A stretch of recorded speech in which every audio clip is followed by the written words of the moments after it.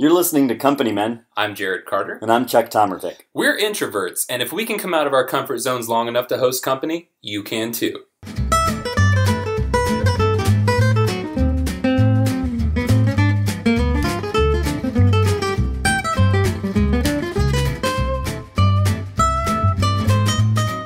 What if the only person to listen to the podcast was the original Blue Ranger? Oh, I don't like him. No, of course not. He's a loser. I would burn the podcast. They went out, I think they just went to every library in the country looking for the worst nerd. No, they got all the nerds. They got all the nerds and morphed them they blended together. them up. He's actually... He's a nerd zord. But he's a nerd zord. He's a nerd zord.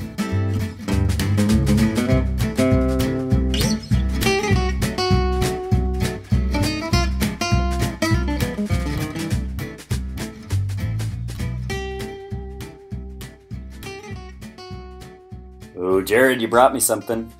I sure did. I brought you... It's been a while, I think, since we did Lagunitas. Yeah, at least a week. At least a week. One of my favorite breweries, and this is actually one of my favorite beers. It's a limited release called Little Something Extra Ale, and you got to say something because that's the way it says it. Right. It's spelled something. It rhymes with pumping. With pumping or jumping. Yeah. Or dumping. Stumping. Or muffins. Nope. Nope. Yep, we hit the end of it. Little Something Extra Ale. Why? So I've had Little Something Ale. What's extra about Well, the other it? one is actually Little Something Something Ale. This is Little Something Extra Ale, and the Little Something Extra, there's more hops. It's a slightly higher alcohol content. I think this one is like 8.5%. The other is 7.5. A little different there. It's just, like I've told you before, I like the extreme version of things, like the most thing that it can be of the thing that it is. And this beer this is as something as that. It gets. And it's this is the somethingest. really good. It's like 50% barley, 50% wheat. Both of the beers are, so it kind of has a little bit of a different flavor than maybe some of the other IPAs you've had. It's really good. 72 IBU. Neat. So it's bitter. Do you like bitter beers? I like bitter beers, okay. I'm definitely done listening to you talk about it. I want to talk about it some more. Yeah, nope, when I was a little boy. When I was a listen, little boy. Something I want the folks at home to know as we delve into this next 40 to 60 minutes is we are in the hottest possible place.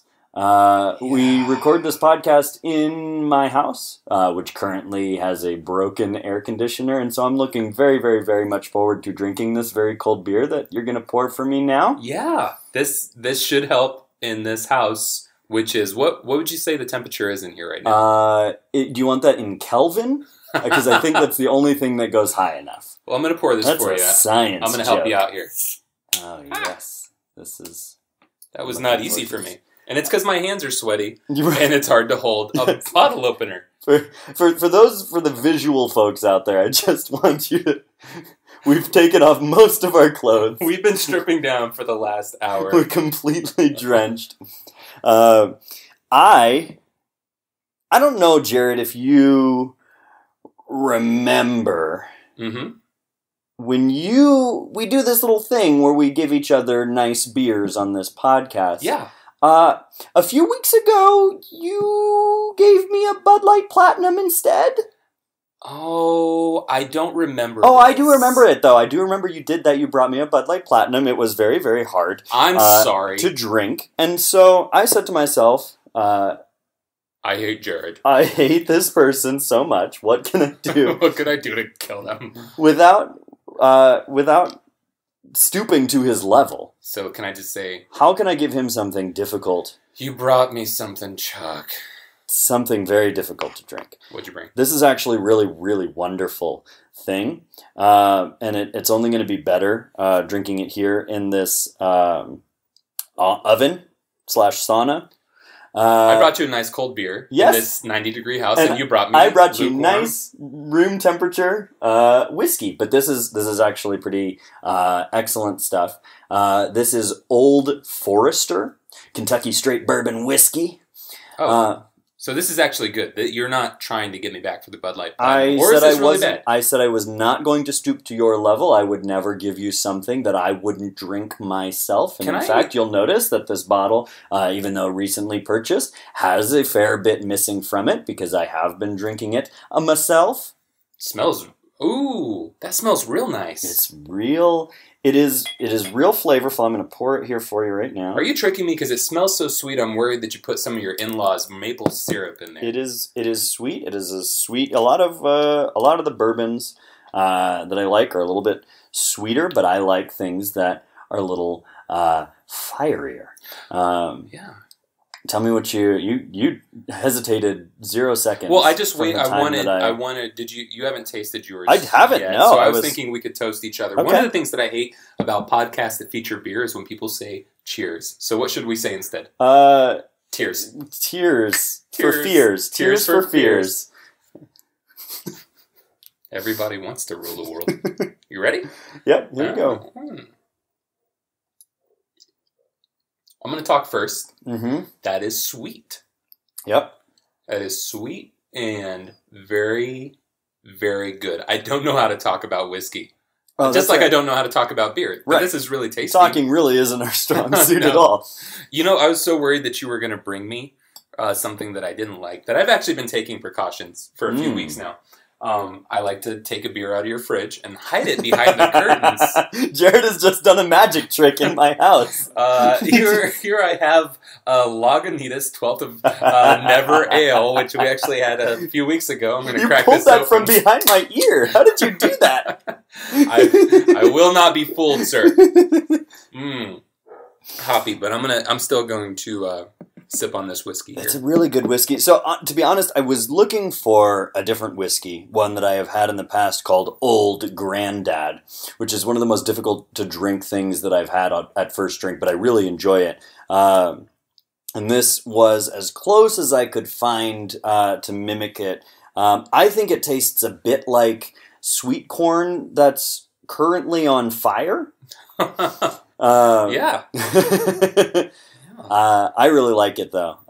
The Old Grandad is a little more aggressive. If you go for the 114 proof, it is 114 straight. It's angry. Wow. It is set out to hurt you. But it's so sweet and so smooth after that initial burn. This, I think, does the same thing, although not quite to the same degree. But I do really like interesting to taste the beer and then taste this. Yeah, it gives it a whole different flavor. Yeah, I think that's what they call a bad idea. Yeah, so I'm going to set that aside so that I can still do a podcast. I haven't talked about this at all. Little something extra ale. Give it a taste. What do you think? I think that I think it's dry hopped because it's got that like really kind of like citrusy piney hop, but it's not what I'm used to, like the Citra kind of hops. Look at me, I'm sounding all like I know what I'm saying. I don't. But I dig it. I got kind of burnt out, to be honest, on that like super hoppy, especially like the dry hop, and it was always that same few hops that a lot of like especially the Northwest breweries were using. And I got pretty fatigued on that. This one brings a nice touch to it. I think they must use a different hop in that. So I'm really digging kind of that flavor. It's a whole really like that. Different double IPA. Yeah, to me. I really, really enjoy it. I'm always super excited when it comes out. That's one of the things that I love most about Lagunitas. Their regular IPA is not my go-to normally. I don't actually really enjoy it, but their limited releases that come out throughout the year. This one, I cannot wait to bring you a bottle of brown sugar come October. One of my absolute favorite beers. They just come out with such wacky, cool things. And not like Dogfish Head, which just comes out with weird garbage sometimes. Oh, come on. I'm kidding. I love Dogfish Head. They're cool. But some of the stuff is seriously just so freaky weird I can't enjoy it. But Lagunitas comes out with some really cool stuff. Yeah. Speaking of beer and brewing and hops and all this stuff, you had a brew day last weekend. How did that go? I posted a picture of brew day. I was so excited. I took a week off from work, and come Saturday I was going to brew.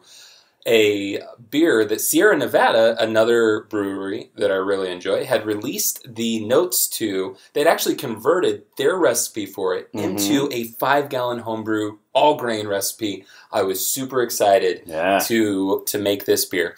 Here's where I ran into some trouble. So I'm talking to you home brewers here, and maybe if you have any suggestions, you can send them my way. I was reaching out to one of my good friends, Nate, as this whole thing was going down, and he was trying to walk me through it, but at the time, I just didn't have any solutions. That's a good time to try and figure out what you're doing is in the middle of it. Oh my goodness. It was so disappointing. It was so disappointing. Okay, so I'm really excited, and I just kind of have the whole house to myself. Trish has taken the boys. They've gone off to her sister's place. They're having a little barbecue pool party type thing. Just gave me this opportunity to rest, relax, and brew, which is so incredibly therapeutic when things go right. And I had done all my calculations. I had prepared everything. I'd been thinking about this for days leading up. It was going to be perfect. And when I went to boil the wort, so for those of you who don't speak the language, and I think probably a lot of the people who listen to this do. There's probably a pretty good Venn diagram there. Yeah, you take your grain and you get it hot enough and you let it sit in a bath of water in a mash tun until the sugars are released, and then you put all of that sugary, watery, grainy, rye, just smelling wonderfulness into your pot that you're going to boil this in, right? And so I put that in there, and I got all my wort. It's called wort. And I went to boil my wort, and I was supposed to boil my wort for 90 minutes. And instead you boiled the wart on your foot. I don't have a wart on my foot. It's a common mistake. It's a common mistake. That was... see that word? That was horrible. Stop. All right. Okay, tell me what happened with your wort. I go to boil the wort. It's supposed to boil for 90 minutes. I put a thermometer in the wort, and I watch the temperature rise. And I think I have this really big burner on my stove that's meant for boiling things. It gets all the way up to 210 degrees.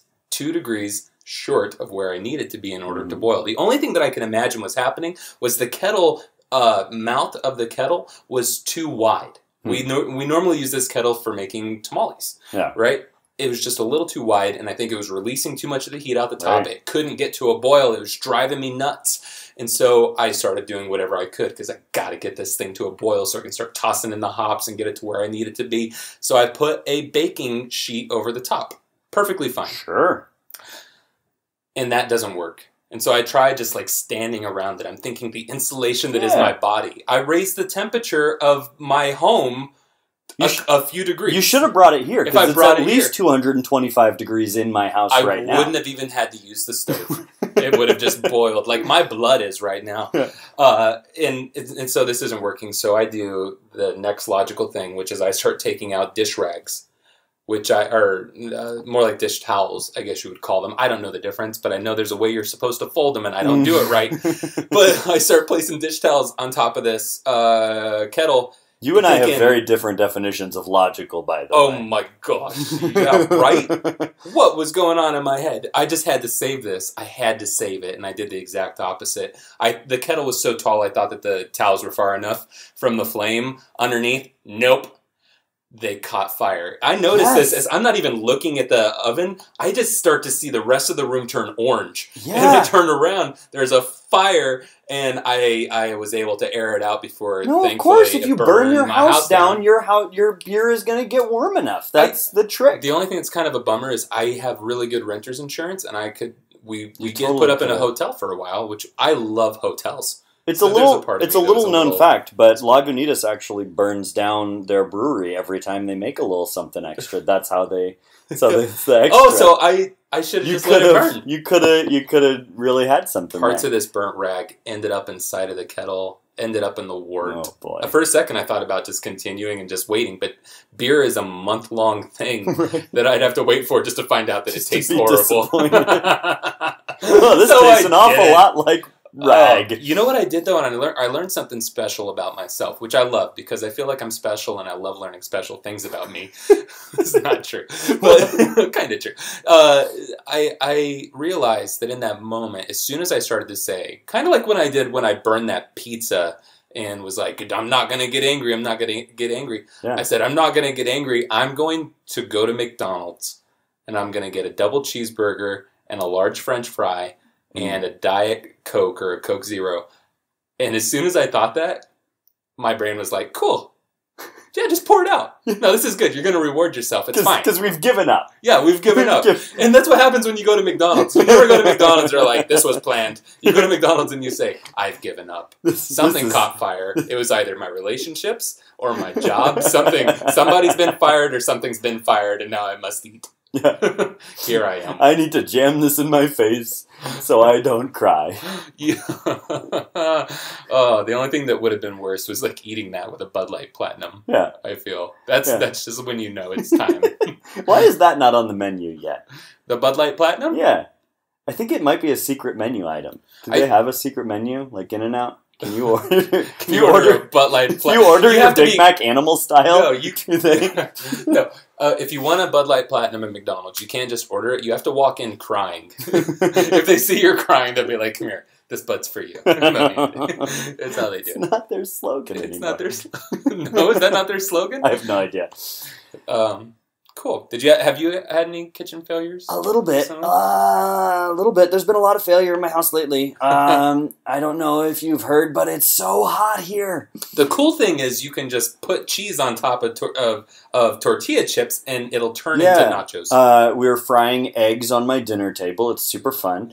It really is a bajillion degrees in here. It's so hot. And we had to we got to tell people this. We had to shut the doors, turn off the fans because of the cicadas. All the windows are closed because no the cicadas fans, are just no air, no nothing. It's so bad. We're sweating so bad right now.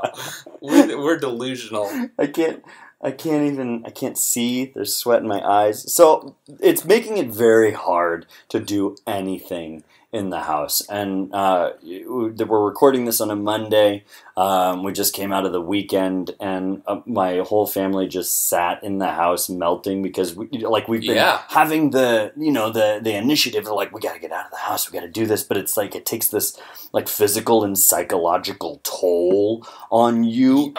And now like by Sunday we just can't move. Like we get home from church and we just lay down and we just take off. We're all just in our underwear or less, and we're just laying on the tile. And just I feel like you should reach out to some high-powered executives and invite them into your home for a sweat lodge experience. Come into my home and purge yourself of your, misdeeds and hallucinate and just charge them so much money. So by like Sunday night, it's like 8:00, and nobody has moved for like 6 hours, right? Mm-hmm. That's a bad sign. My children stumble out delirious, just with like hollow eyes, and they say, "Dad, can we have dinner?" And I've like forgotten, like at this point I'm too hot to eat or think about eating or put on clothes to go get food. That's sad. So I say, yes, I need to, like, the biological imperative kicks in, and yes, these things that I created must live on. You're just like, what do you feed them? You're like, oh, well, the cat's dead. It's just... It's already cooked. It's already cooked. Oh, boy. Just skin it and win it. Boy. Right. So I stumble into the kitchen. Mm-hmm. I grab several towels to wipe myself off. And we have, like... This has been sapping our energy for like a week now. We have not been to the store. We have not purchased any food. There's nothing.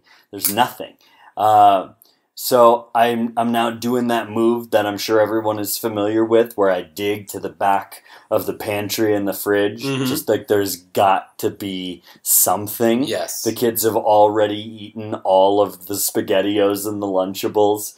We've already gotten into all the little applesauce. They're eating so much because they're sweating out so many calories. And because we can't move, so they have to fend for themselves. So I'm like, I've got to find something. I've got to feed them. And so I do. I dig out. We mentioned this actually on a previous episode. Like if you have to make a meal at a moment's notice, you should have ramen in your pantry. And sure enough, at the bottom back of the pantry, there's 4 packs of ramen. What flavor? 3 different kinds actually. 2 chicken, 1 Oriental, 1 beef. I don't like beef. I don't either. Don't even like chicken. I like Oriental. The Oriental is great. Just like fun fact, pro tip for you. First off, you should not use the packets or use them very sparingly if you do, but mix the Oriental with another one, the chicken or the beef. And it's very tasty. It's good, huh? Oh, yeah. Yeah. So we pull out the ramen packets. I've got now, like, at least this is something. But I get this, this little sense of pride, like I've got to make. Now I've like started moving in the chemicals in my brain. 27 cents worth of food. Yeah, I've got to make something good, and so I'm digging. I go through the spice drawer. I find some stuff that looks interesting. I find a pack of or a bottle of hot sauce that someone brought back to me for me from Hawaii. Capital of the hot sauce capital, right? Of the world. It's like a pineapple, mango, yada something hot sauce that I had forgotten about and was buried very deeply in my pantry. Yeah. Okay, so this is inspiration. This is interesting. I've got the ramen packets. I've got the hot sauce. Let me see what I can do. So, like obviously the synapses weren't totally firing here, but I went from that to let me do like a stir fry. So I'm digging through the fridge. I've got, a couple halves of some peppers from something I made earlier in the week. I've got some barbecue chicken that we made a few nights ago that needs to be eaten very soon. A couple pieces of that. I just start pulling stuff out. I've got some scallions. I've got some garlic, and now I'm just chopping. I'm going to town. I've got the water boiling for the ramen.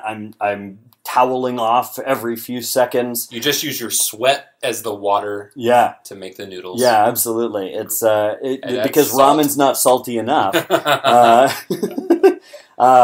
So I'm now frying up the vegetables in the pan with some mirin, which is a Japanese like sweet cooking wine that I found not that long ago that has changed my life. How is this different from Helen Mirren? It's almost exactly the same. Well, no, because I put Helen Mirren in my top ramen. I just wondered. Okay, go ahead. Really classes it up. It does. And then I threw the ramen in, and now, like, man, this is cool. And I'm still digging in the pantry as, like, all this stuff is frying. I find a little can of peanuts that I bought from my father-in-law when he was here 6 months ago. Sweet peanuts don't go bad. No. I throw the peanuts into them. Oh, gosh. And we're delusional. I was not in the right state of mind. I throw some ginger in there, and I throw some, soy sauce in there. Okay, and so you put the whole kitchen in there. Just like literally everything. Tastes good. And then everything, and I get it all. The ramen cooks, the noodles cook. I throw them into the pot. I'm like stirring it around. Like I'm now really feeling it. I don't know if what I'm doing is a thing that people should do, but I'm really feeling it. Yeah. I'm tossing it around. I throw the scallions in. And I chop up, like, oh man, this needs a little pop of color. I chop up some fresh thyme, throw that on top. This was so good. It was so good. Or maybe it was really bad and we're just really far gone from humanity, just like our brains are so addled. But my family sat around the table with just like towels and fans blowing on us and towels wiping our, and enjoyed this meal. And they love this meal. And it was so good. So that was a little flipperoo. That was a failure on my part to forget that we had to eat. Nice. And then flip that around. And this came out like a really wonderful caught my house on fire, and you fed your family I accidentally made a beautiful meal. Yeah. Chuck, we're introverts. Oh, yeah. We are horrible introverts. You can tell by how we're talking on the internet to all the world. No, it's weird. It's weird, right? So we're simultaneously we're a weird breed, and some people, the people who are closest to me, know that I'm an introvert. Mm-hmm. The people who don't take the time to know me, which everybody should take the time to know me. Yeah, they all think I'm an extrovert because so a few things that we have in common. We love attention for some reason. Yep. We don't mind getting because up in it's front. the best thing in the world. We don't mind getting up in front of people. We don't mind putting our voices out there to the dozens of people who listen to this podcast. It's very hard to not hear us if you're within 5 miles. We yell everything that we say, which is ridiculous, but it comes as a surprise to some people that we love having people into our homes. We both do.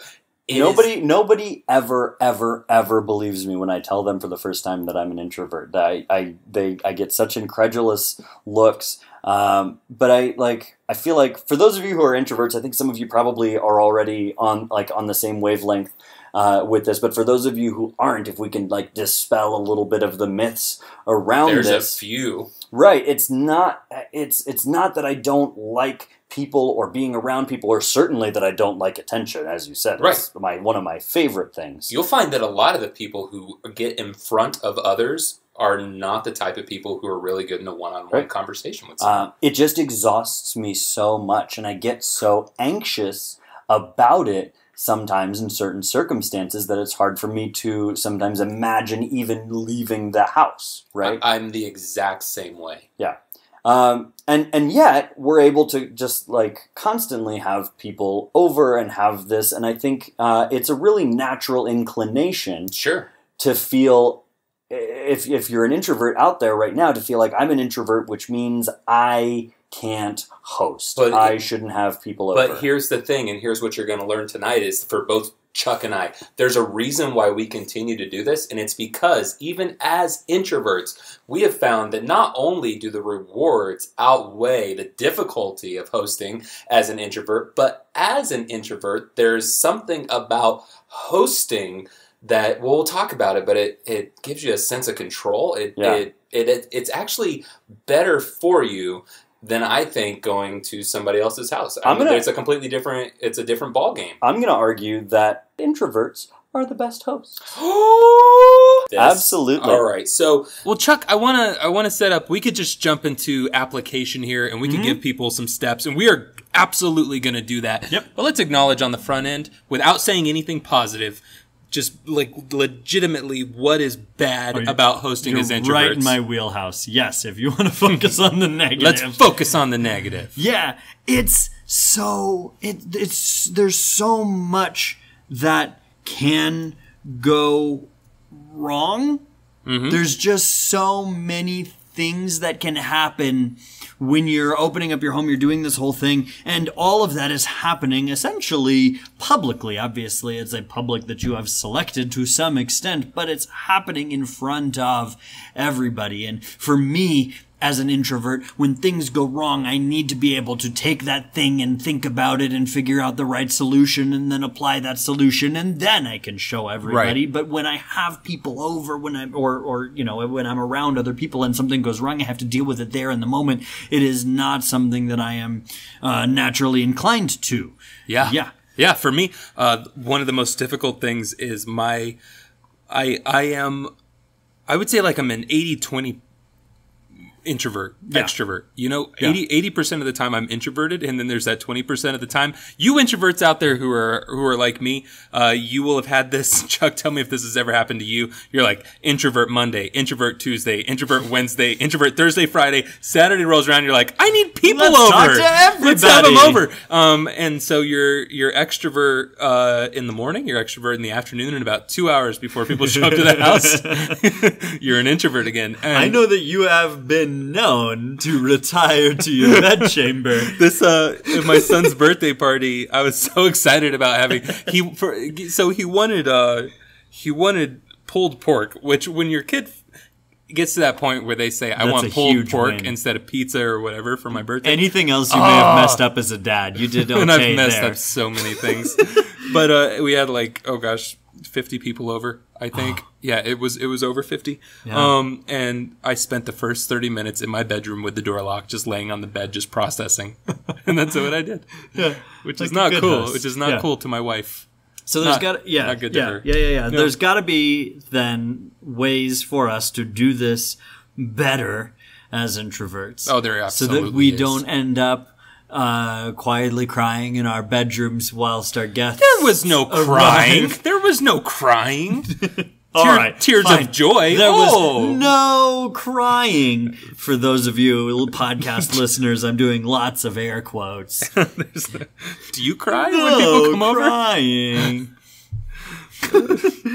All right. Okay. So there's lots of things that are difficult, and I'm sure that many of you who are listening could probably add to that list. There's things that you find hard about this, and some of you still engage in hosting. You still approach this and do your best. Some of you just say, "I'm not going to touch it at all." And we're talking to both of you tonight.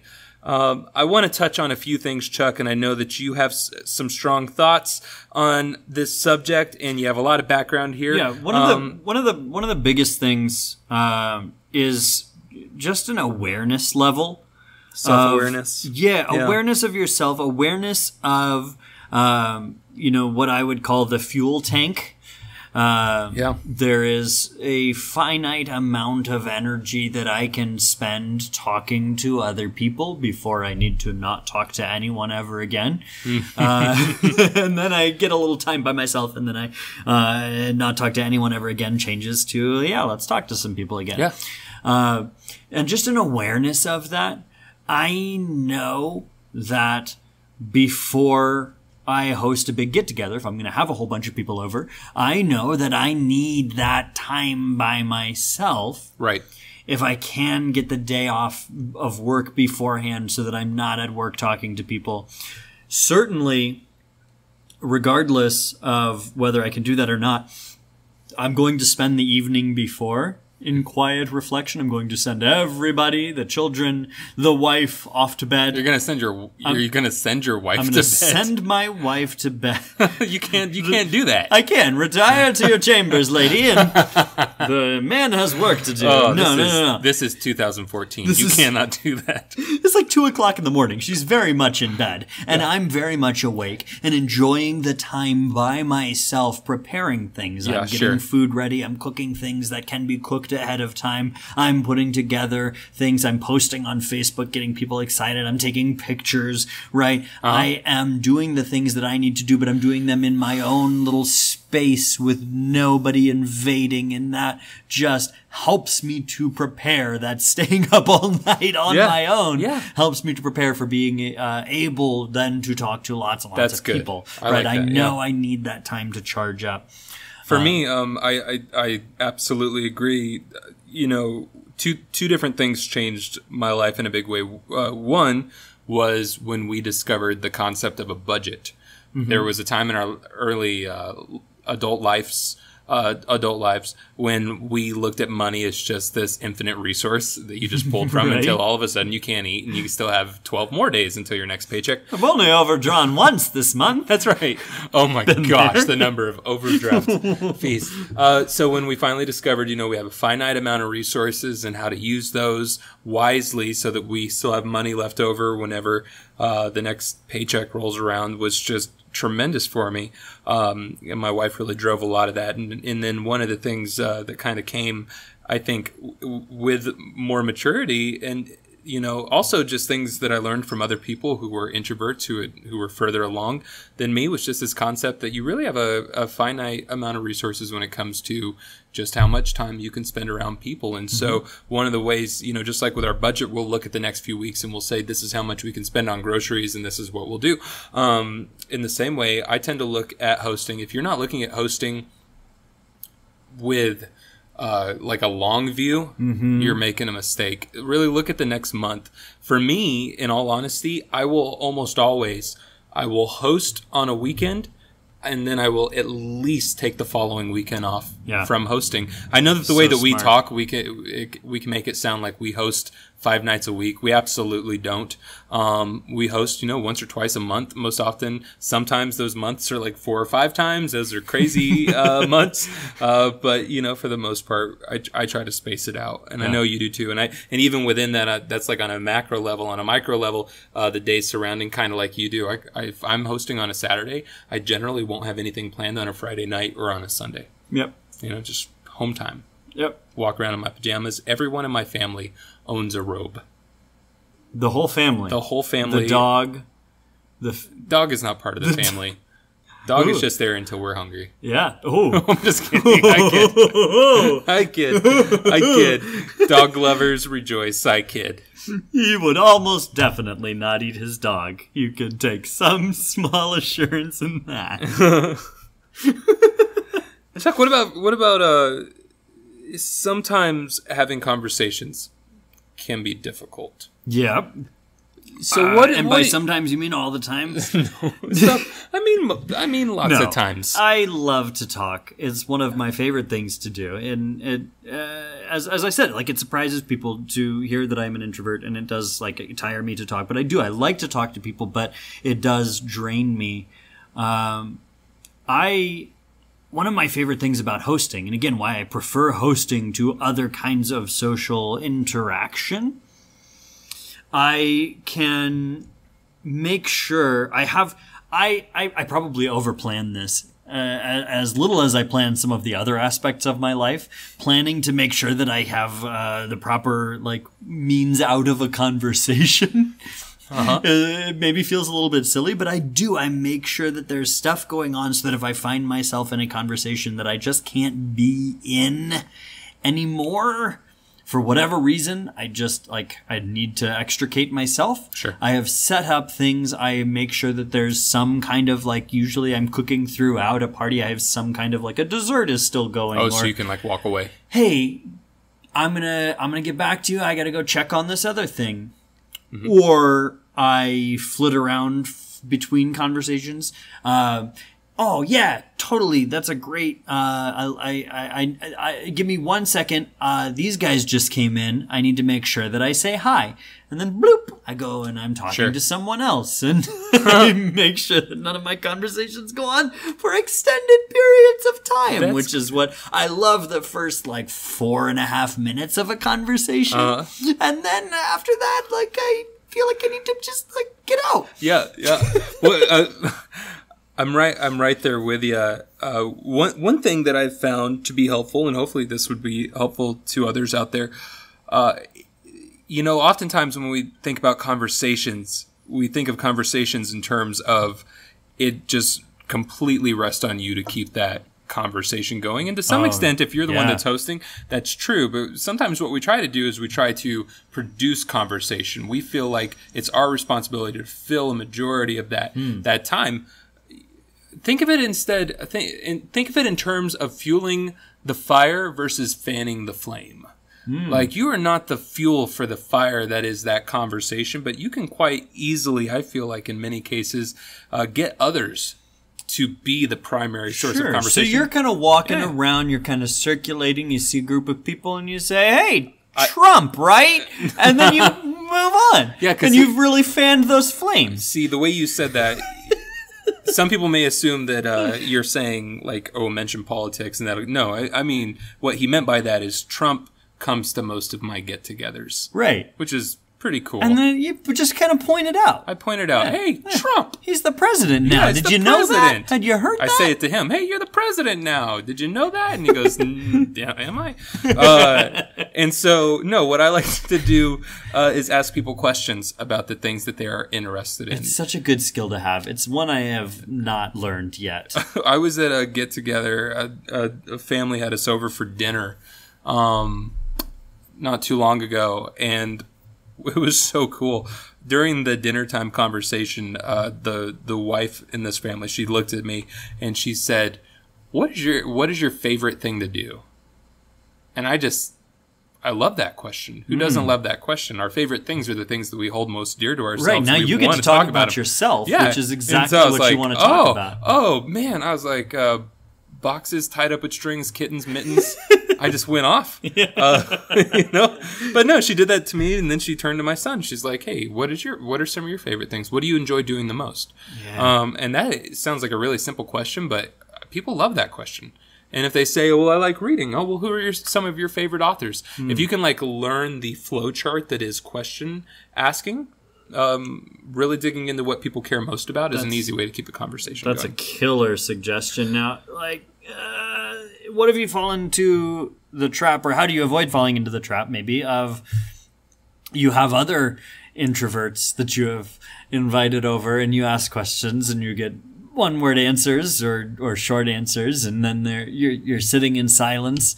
I know one of the things that you are a big proponent of, in addition to like learning that questioning sort of nature and allowing people to talk, is to like sort of think consciously about who you're inviting, and don't invite your 5 quietest, most reserved friends. The moment that you do that, you realize the mistake 5 minutes into the evening when you're looking at them, they're looking at you, and nobody is speaking, and you're both thinking, wow, this is what we're in for the next 2 hours.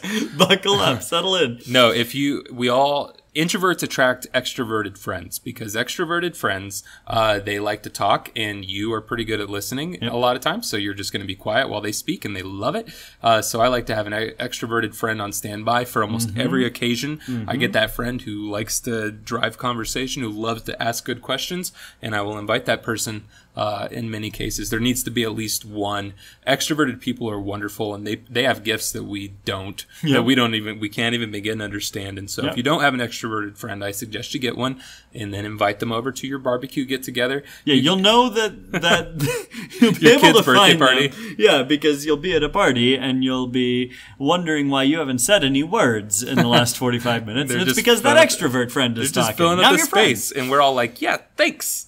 And they're wonderful, wonderful, wonderful people to have. You should make sure that they are at your next get together for sure. Chuck, you're a control freak. Yep, I know this about you. Yep, a little bit. Tell me why that can be useful as an introvert who's hosting. Yeah, so this is really getting to the heart of why I think A, hosting is the best thing for introverts to do, and B, I think introverts are the best hosts. You get to control every aspect, or not every aspect, but as many aspects of this interaction as possible. When you're, say, at work, you can only control, you probably didn't hire all of those people, and you can't control which people are there and what things are going to come up and what you're going to talk about. Certainly when you go to someone else's house, you don't maybe know what's going to be served for dinner. You may end up in a situation where you're uncomfortable with the food or the people or the circumstances or, just the entire environment. When you are in your own house and you are eating your own food and the people around you are the people that you invited, you know that you are in the most comfortable space. And you can now start to apply where some of the introvert skills come in, which is, the reflection, and you can start to think about the best way to curate this get together in a way that is going to be pleasant for everyone. This is where, instead of just throwing a bunch of people into a space and say, talk now, which is so stressful to me, right? I can have a little bit of a, people are going to show up around this time, and I know that that's going to happen, and I know what we're going to eat at around what time. I just know that things obviously things are going to go wrong. There's something is always going to go wrong, but I don't like to use sports analogies very often, but because you're going to get it wrong. There is something about home court advantage. There is something about this is your place where you are most comfortable. Yep. Also, I'd say on the flip side of that, I mean, not only are you able to do that for yourself, but to some extent, you're able to do that for people who are coming into your home. You're able to, you can empathize, with what they're going through as somebody who's gone to other people's houses, and you can say, hey, what kind of music do you like?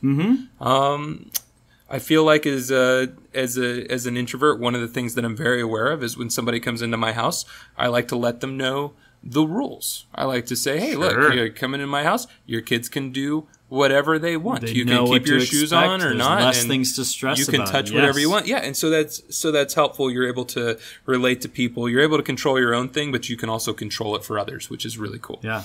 I love to carve out space.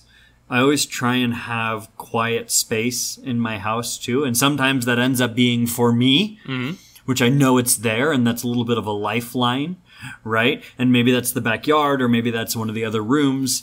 But you can also kind of identify that for other people, right? When they're there and you can see like, oh, this person is getting overwhelmed. This is a place that I have been before, right? You can offer that up as like, hey, if you want to like Chuck, wait, real quick though, what is the introvert's unspoken place that should always be there in every home that they visit?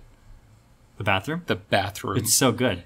The It's worst. so good, right? Listen, if you, whether you are an introvert or you are an extrovert, if you want to serve your introvert friends well, put a lock on your bathroom door. Is this an introvert thing, or is this just a This human is thing? Are everybody extroverts thing. like, hey, come no, on in? extroverts leave the door open. You go to their house and the door's just wide open, and they're like, "Welcome, everybody. We're all friends here." just evacuating myself. No, that's not the case. But I just mean, for me, honestly, like when I go to somebody's house for a party, if I get overwhelmed, even if I don't need to go, I'll just be like, "Hey, I'll go step into the bathroom, room. the restroom to rest a little bit." Yeah. Another thing, get a couch and put it in your restroom. Yeah. Maybe some nice incense, maybe some books to read. Yeah. Oh yeah. And put a lock on your door. Put a lock on your door. If you have kids, you understand. Like, obviously, most adults have some form of manners, but children have none. No. They have none at all. And they will enter whatever space you're in. If you've ever had to go to the bathroom and hold the door closed with your foot, we've all had to do it at some point. Put a lock on your bathroom door. All right, let's talk about ending the evening, because I feel like we should end this conversation. You get to the end of the evening. Yeah. It needs to be over. Your tank is now empty. Yep. It's 6:30 p.m. Welcome to my house. Yeah. You can leave. Yeah. How do you end the conversation? End the evening kindly. Right. That's the trick. Because you can end it. Certainly. Mm-hmm. Before I tell you how I do this, I want to tell you about my favorite way that I have ever seen an evening ended. And that is from my grandfather-in-law, my wife's grandfather. Mm-hmm. He was getting considerably up there in years when I witnessed this exchange. He was round about 92 at this point. Okay. And he had a bunch of people over, had family, everyone had gathered around at his place. And he decided at whatever time it was that it was time to be done. And he looked around at all of his closest family and he said to them, "Well, I'm home. I wish to hell you were." and the point got across. Yeah, but you can't. But as a 30-year-old man, you can't do that. I've tried that line and it doesn't work. I haven't tried that line. Hey guys, that's me. That's not your voice. That's the voice. That's the general. It's a 30-year-old. 30-year-old. Hey guys, I'm home. I sure as hell wish that you were. You would sound like the biggest. You have to be over 90 to say that. You have to be over 90. But he started saying it in his 40s. As a quick sidebar, I can't wait to be 90. Just the things you can get away with. Wait. Oh, I got stories for you, my friend. I feel like it's gonna fit me like a glove. I feel like it will too. I think you're gonna be hilarious. So, okay. Well, I'll tell you how I handle it. Then you tell me how you handle it. I handle it one of two ways. I've gotten to the point. I've worked really hard at this. I feel like I've gotten to the point where I can say, "Guys, we have a big day tomorrow. It's time for us to go to bed." And just kind of leave it at that. And it's uncomfortable, but people are generally like, "Oh, well, thank you," because we also did not know when to leave. You know, they don't say that, but I see it in their eyes. Yeah. The other thing is if they're really close friends, and I've done this to a few different pairs of really close friends, they know that the evening is largely over when I walk into the living room and just lay down on the couch and go to sleep. You do a lot of sleeping. I'm a sleepy man. Well, this is it. When I'm in a situation that stresses me out, I go to sleep. I do it at my in-laws' house. I would sit on a chair in the living room and just fall asleep during dinner. I don't care. This is my body going, "Let's hide." You just power down. So how do you handle it? Yeah, it really is similar, actually. I find that just bringing it up overtly but politely is the best way. And the line that I've been using recently, and that has been working pretty well for me, is anyway. I am home. I wish you guys would go to hell. It's just a slight variation.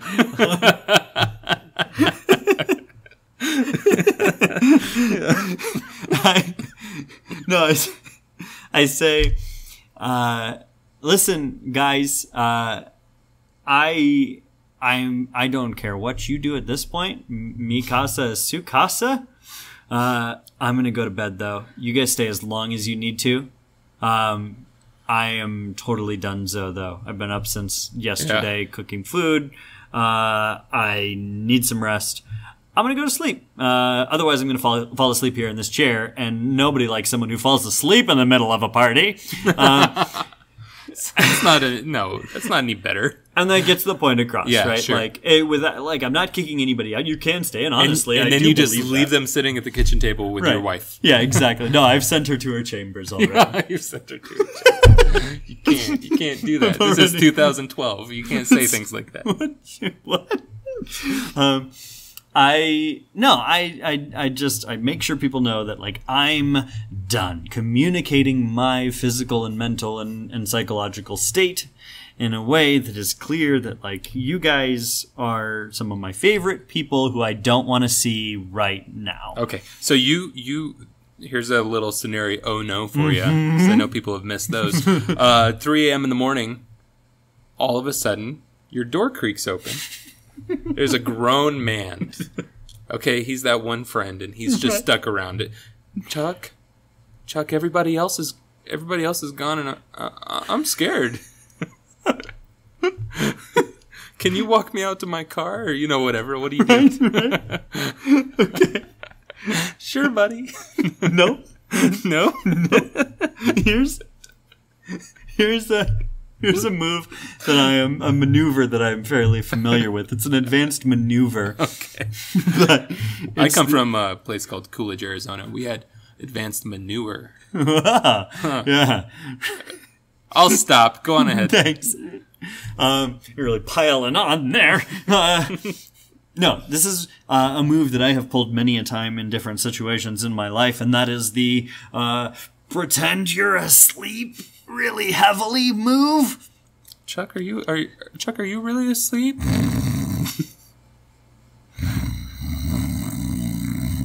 But Chuck, I'm scared. You just snore louder.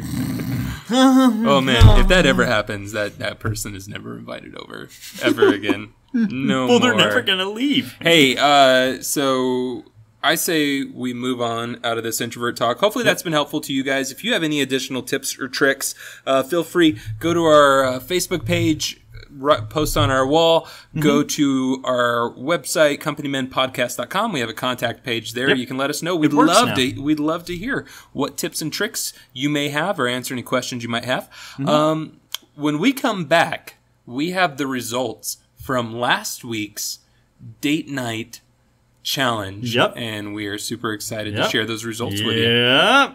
Here we go. All right. Going to the break.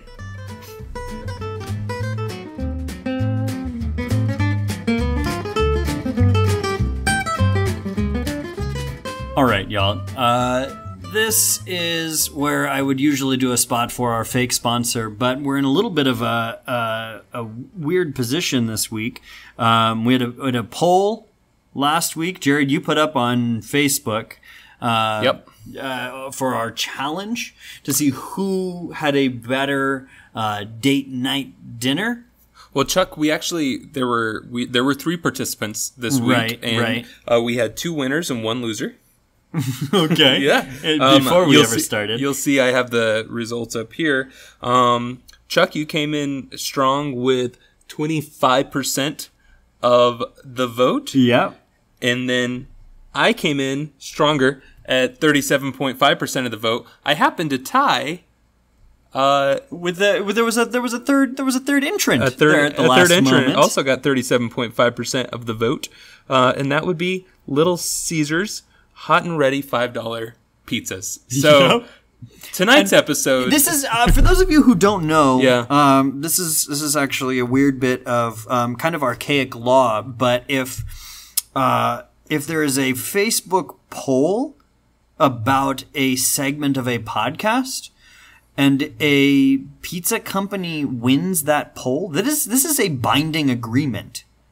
This is we have no choice here but to have this episode sponsored by Little Caesars, home of the $5 hot and ready pizza. Yep. Tonight's episode is brought to you by the letter C. Zers. By this is just the Caesars. And so we're going to what's the word? We're gonna freestyle this commercial. Yep. All right. We ready? figured that since Little Caesars weren't aware that this was happening, we would offer up our wordsmithing prowess for some new slogans. Yep. You ready, Chuck? I'm ready. Okay, tonight's episode is brought to you by Little Caesars hot and ready $5 pizzas. They are covered in some kind of cheese and they have pepperoni. There's also bread somewhere. Yum, yum, tomato sauce. Chuck? You can eat it because it's food. We promise it's food. We promise. Whenever I'm feeling sad, I reach for a slice of Little Caesars pizza.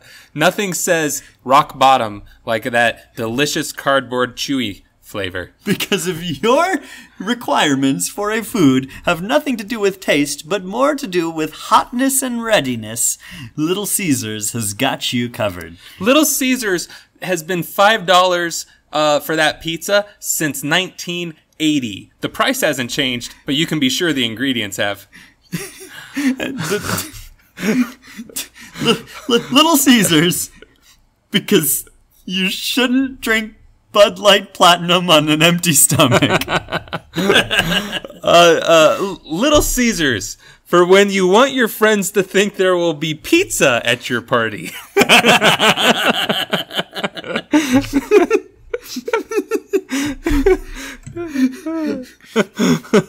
Little Caesars, because when she told you that she loved to cook, she didn't mean for you.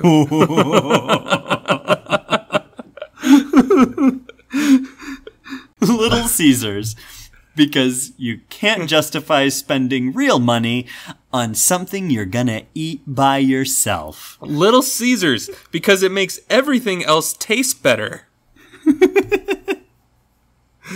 And this has been our... No. What? Little Caesars. You got more? For when you spent all of your money on a sous vide cooker and can't afford food. Nailed it. We love you, Little Caesars. Yeah, you've come through at some of the darkest points in our lives. Yeah, I just don't want to. I just don't want to eat you. I just don't. I kind of do sometimes. Yeah, I kind of do now. Have you ever eaten Little Caesars in the car on the way home? I've eaten a whole box, if that counts. Have you ever just gotten your Little Caesars and just taken a slice out of the box right there at the cash register and just eaten it slowly in front of the cashier and just started making barf sounds but not actually barfing? Yeah, that's my favorite way to consume it. And you say things like Little Caesars, more like Little Queasiers. Yep, we're really hitting it out of the park on this one. Little Caesars, well done. Way to win a thing. Congratulations, Little Caesars. I appreciate you not giving me food poisoning sometimes. You're the best. Thanks.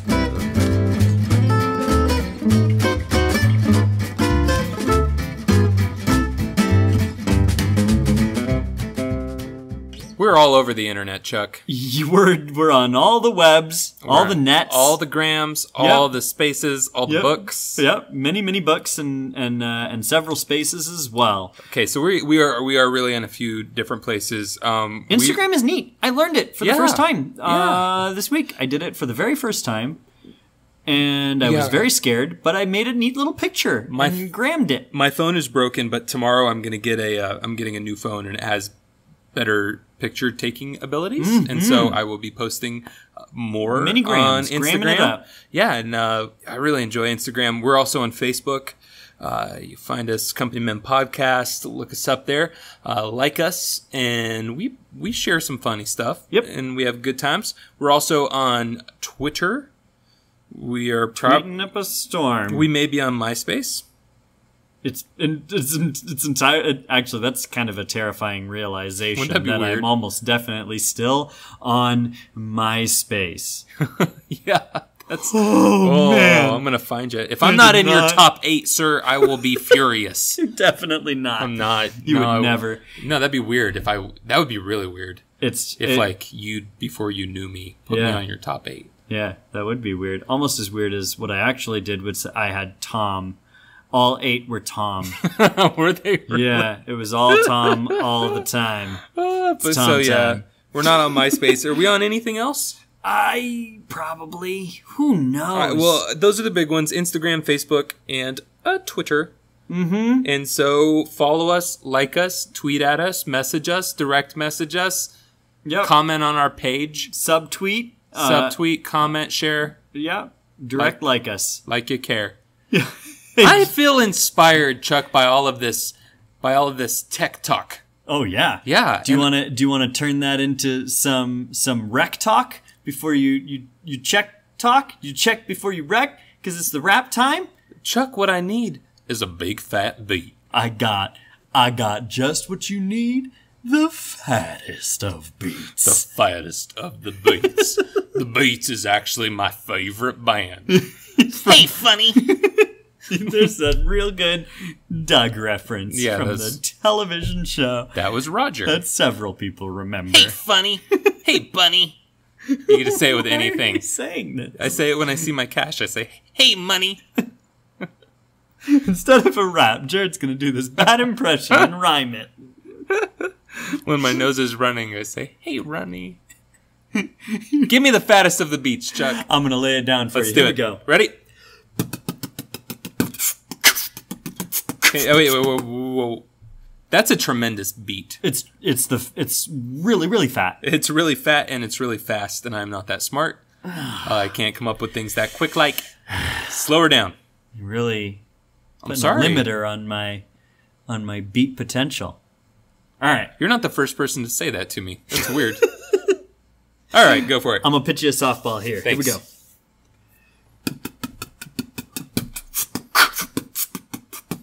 We're cooking lots of meals. We cook a Christmas ham. You can be certain you will find it on our Instagram. Or if you like to comment, like, and share, head on over to Facebook. You will find us there. You like to tweet? Look up foods we eat and check it out. We will tweet all the things that we eat. And MySpace. It's a thing. Still, maybe? Justin Timberlake owns it. Yeah, MySpace was a thing that now people hate. But if it were still around, you can guarantee that some of you listeners would be in our top 8. Oh, that was really good. Thanks, I wish Chuck. I was still beaten. Yeah, I realize now that I don't need you. I'm breaking out on my own. In fact, I know how to beatbox. 7 Fs. And I can rap like the best of them. I'm gonna rap like the rest of them. And like we rap every week. If you're gonna host alone, I'm so hot right now. Because this home is 1 billion degrees. It's the surface of the sun. Go over to Chuck's house. Hey, Chuck, what are you cooking tonight? Myself you and us. Else. We're all gonna cook. So hot. Tonight we're the fattest of the beats cooking. Okay. It's over. Get Is it done? All right. It's done. Get out. All right. I'll see you later, Chuck. Heating it up. Goodbye. That's your door closing. That's our brains are literally just like melted right now. I can't think straight. Mess. This is a wreck.